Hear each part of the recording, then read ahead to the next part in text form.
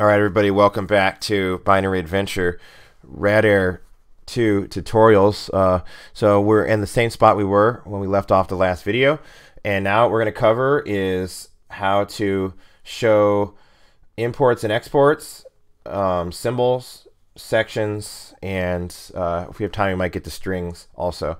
So the first thing I want you to do is when you're at a prompt, either you can be at the prompt either inside visual mode like we are now, or if for some reason you wanted to leave visual mode and just enter the prompt in another way, what you could do is just hit Q. So I actually forgot to tell you how to quit. I'm hoping some of you guys figured this one out, but if you want to go back to sort of like the entry screen of Radare, you just hit Q. And that's going to take you back to this prompt that we were originally at. Now this prompt is actually the same as the prompt that when we hit colon when we're in the visual mode. So whatever you type down here on the left, you can also type if you exit all this and go back here. So for example, I'm going to type the command here. So what we're going to do is do I question mark. So the way Radare works is it has different main modules, and then each of those modules has submodules and different commands. So if I type I question mark, the I module is to get information. So as you start to learn all these, you'll start to intuitively be able to go back and reference these things. But you know, not everybody remembers all these commands, and you don't need to. All you need to do is know the main module names and how you get help and how you get the reference manual. And the way you do that is just by typing question mark after it. So you can see down here that what we're looking for is imports right now. You know, people will look at imports in order to see what functionality the program is importing from various libraries. For example, if you wanted to see if a program is connecting to the internet or doing some cryptography, you could look in the imports for different, you know, like commands or different functions such as socket or cryptography functions and things like that being imported. Let's say you want to see, you know, some program or some malware, how exactly it's making its connections or what types of crypto algorithms it's using and things like that. So it's a very common thing to do. In IDA Pro, there's a window for it. In Radare, all you got to do, as it says right here, is type II. Now remember, if you left Radare, you have to, the binary needs to be analyzed at this point. If you haven't analyzed the binary, it's not going to show you anything, and it's going to look like, oh, it's not working. So if you come up with nothing with this command, remember to do AAA again, okay?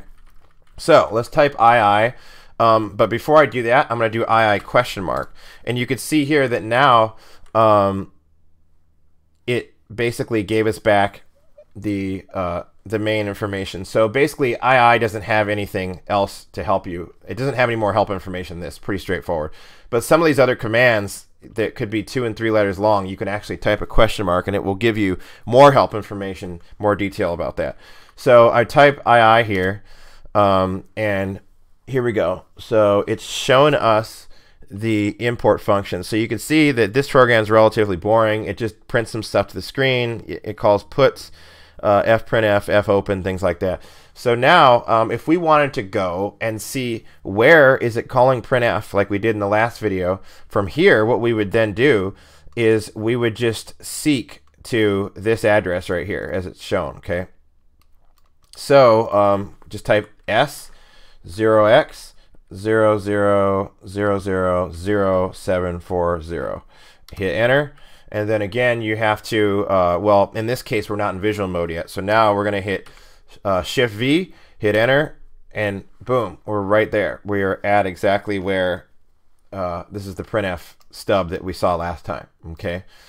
And then remember, if we wanted to then cross-reference, we could just hit colon here, and then we could say AXT for cross-reference 2.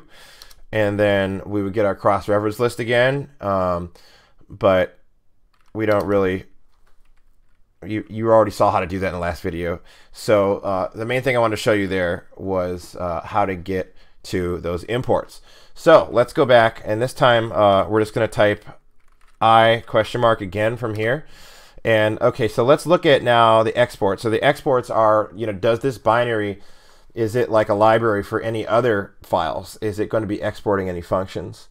So we can look through here. I see imports, exports, I capital E. So we type I capital E, we hit enter, and these are the different functions that are exported. So those are your imports and exports. The next thing on the list here is let's look at the sections. So I believe that's I capital S. So if we wanted to see like the different sections of memory, you're going to type I capital S, hit enter, and these are the different sections. There's enter P, note ABI tag, DynSim, GNU version, init, and then we have our data, our .data section, which many of you are probably familiar with, BSS. We usually have a text or a code section too.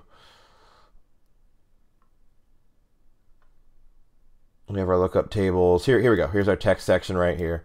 So, and it tells you the offset and the size of the sections. So then it gives you your permissions. It's kind of like in Ollie debug or one of the debuggers as well. So at this point, I mean, with just these last couple of videos, you should be able to start really using this thing. Just practice with it, and you can get most of the information that you would get from another disassembler even already. So even though Radare is, it has a little bit of a learning curve with these commands, there's methods to the madness, and you'd be surprised at how quickly you can get good with this. And the thing is very fast. Without loading all that GUI stuff up, it operates way faster. You don't have to wait for all these things to load and the analysis take forever and things like that. So those are the sections. I'm going to go ahead and show you the symbols as well. So in the last video, I showed you how to do AFL. AFL will list all of the functions, and this is probably the best way to just get a list of most of the functions that are being called by the programs in kind of concise, succinct way. And by the way, if for some reason you don't understand what some of these numbers mean, there's a more detailed, descriptive, verbose version, AFLL. And check this out. It's color-coded, and it tells you what all those numbers are, and it gives you a lot of information here. So it's the same thing as this, it just gives you more info. So now there's also something just called symbols. And I believe that is IS. If you don't know for sure, remember you could hit I question mark again, but I'm just going to try IS here. So what IS does is it's very similar to AFL, except it shows you all symbols that it's found, so not just functions. AFL shows you functions. This shows you other symbols as well. You can see here the type of symbol right here. Okay, so there you go. I mean, you have a lot of information at your fingertips already about the binary, and combined with the S functionality, you can now jump to all these different areas by going to these addresses. You can enter visual mode and inspect these things in the visual debugger.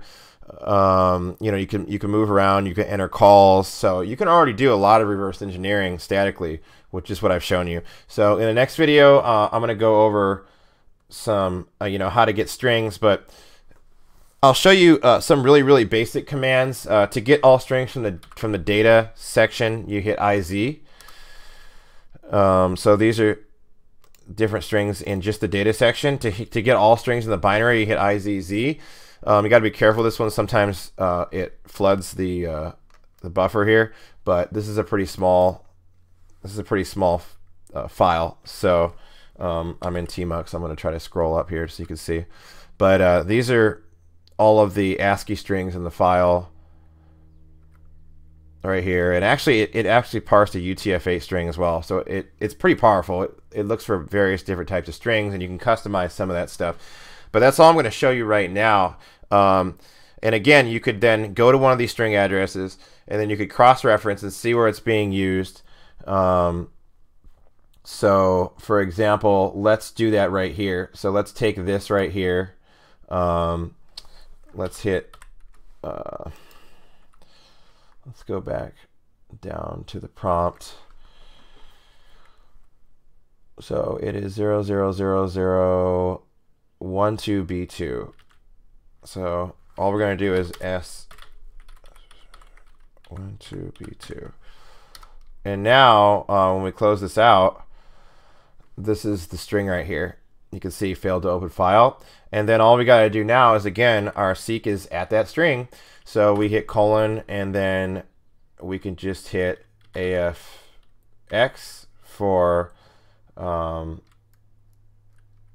right, excuse me, AXT. So cross references to, and then hit enter. And then we can see where this is being called in the code.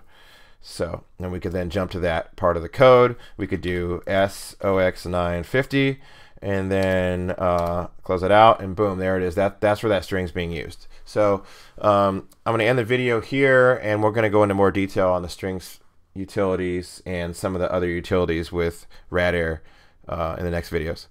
Thanks for watching, and if you like this, don't forget to subscribe. I have a whole series about this because I found that Radare was you know, a lot of people have intros to Radare, but they don't really fully explain how to walk through binaries and use this thing. So stay tuned for more tutorials.